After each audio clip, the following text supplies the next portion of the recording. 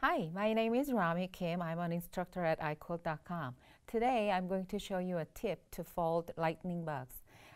In ancient times in Korea, actually we call these bats because Korean people, they thought bats bring money into your household. So it was a very happy thing to make for embellishment. So to make one, you are going to cut one square. And for this technique, I recommend the fabric with no right or wrong side.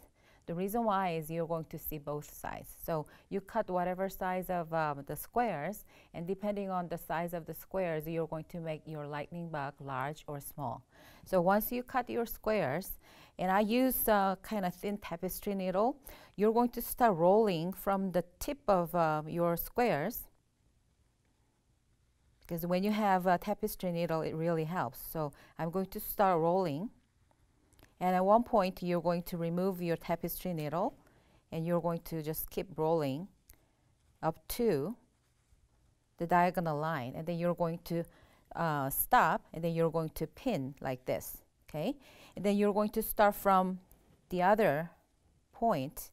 Again, you're going to use your tapestry needle and start rolling. And you're going to stop at the diagonal line, again. And then you're going to have this. So I pin it this way, and then you're going to fold it in half to show the folds outside, okay, like this. And then you measure from this fold around 1/2 inch to 5/8 inch. And for the real one, you're going to use the matching threads, okay. And I stitch maybe 2 times to hold the whole, 2 folds together. And after that, you're going to wrap around it very tight.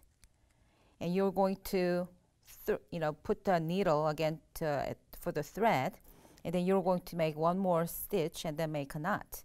And then after that, from this thread, you're measuring around 1/8 inch, and you're going to cut with your scissors, and it looks like this. And then you're going to open your folds wide open, and it looks like it's bats or lightning bug. So once it's all done, I use a little bit of fabric glue or just regular, glue. And then I'm going to put a little bit of glue at the tip. And then you're going to baste with that glue wherever you want to embellish. Okay, after that baste, you're going to use the thread and needle. You're going to do tacking stitch around lightning bug. In ancient times, ladies, they didn't have glass beads, so this was perfect, embellishment for them. Go to my class at iquilt.com for more fabric folding techniques. Thank you.